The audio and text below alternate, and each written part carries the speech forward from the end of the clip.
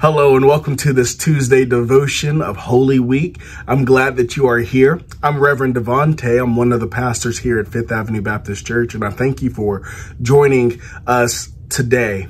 Today's devotion is called Crucified, Called, and Glorified.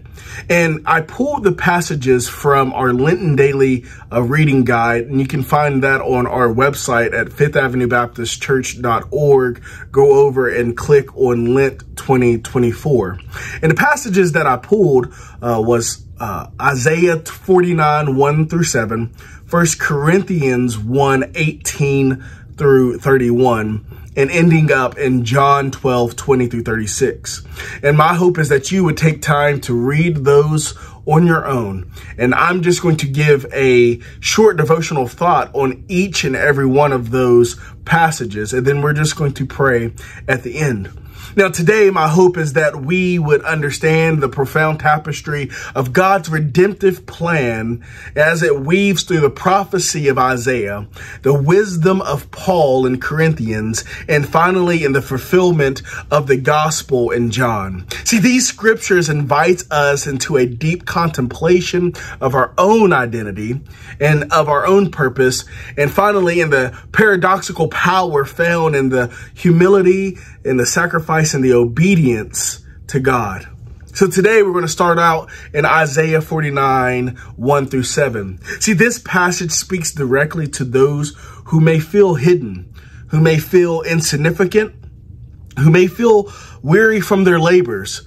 The Lord reminds us that you are my servant, as he says in Isaiah 49, 3. You are my servant in whom I will display my splendor.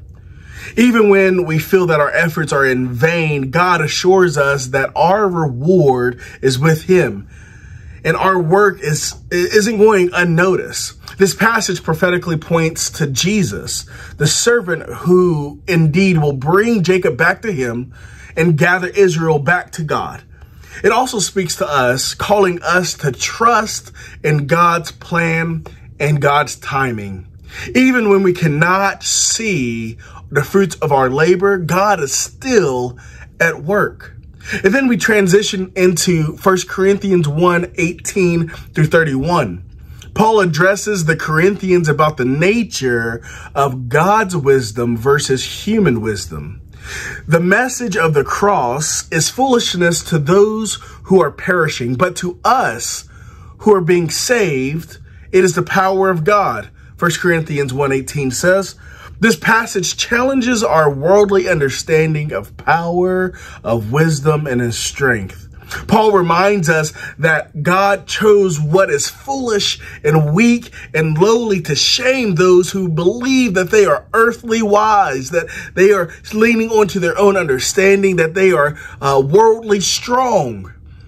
The principle is beautifully illustrated in the life and death of Jesus Christ, who, though being God, humbled himself to the point of death on a cross, confounding all the wisdom of the world with the wisdom of God.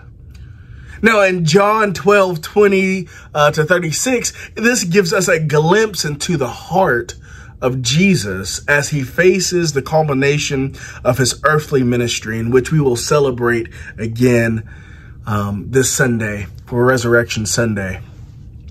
Now, when some of the Greeks seek to see Jesus, it signifies to Jesus that the hour has come that the Son of Man will be glorified. Jesus speaks of his own death as a kernel of wheat falling to the ground and dying to produce many seeds. This imagery speaks to the necessity of a sacrifice for the sake of the greater life, of a greater fruitfulness. Jesus declared in his declaration that now my soul is troubled. And what shall I say? Father, save me from this hour? No, it was for this very reason that I came, John 12:27 says.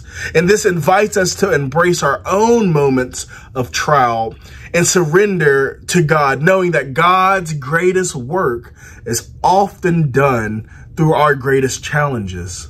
So in understanding God's call, God's being crucified and then Jesus being glorified, we have to understand that through these passages that God is always at work, even when we feel like our work is in vain. And that we cannot lean onto our own understanding, that our ways are not God's ways, and we need to surrender to the power and wisdom and strength of God. And then to understand that even in our greatest trials and our greatest tribulations, God is at work in us and through us. So today, as we meditate on these passages, we meditate on the divine call of God, the paradox of God's power, which is made perfect in our weakness, and the glory that comes through surrendering and sacrifice. As Christ followers, we are invited to find our identity not in just achievement and strength or wisdom, but in our obedience to God's call, our willingness to take up our cross daily, and our faith in the power in which Christ brings forth in his life, in his death, and ultimately in his resurrection. So as we meditate on those today, let me pray for you. Let's pray.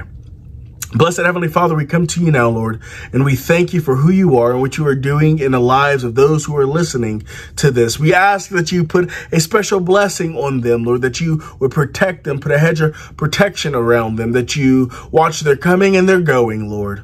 Lord, we ask that you reveal yourself in a way that is miraculous to those who are listening, that you would give them new life, Lord.